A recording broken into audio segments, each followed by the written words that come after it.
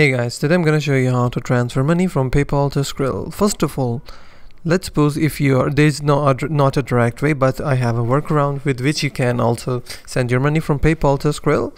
And how you can do it, first of all, if you receive any payment on your PayPal, and what you have to do is you have to send that payment by connecting a bank account with your PayPal account.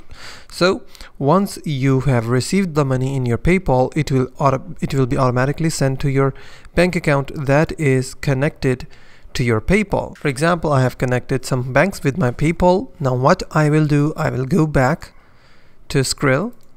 I will open the Skrill, and what I will do, I will click on add and I will select a payment method, and then what I will do, I will pay the Skrill, or I will enter or deposit the amount into the Skrill with the same credit or debit card of that bank account which I have just connected with PayPal.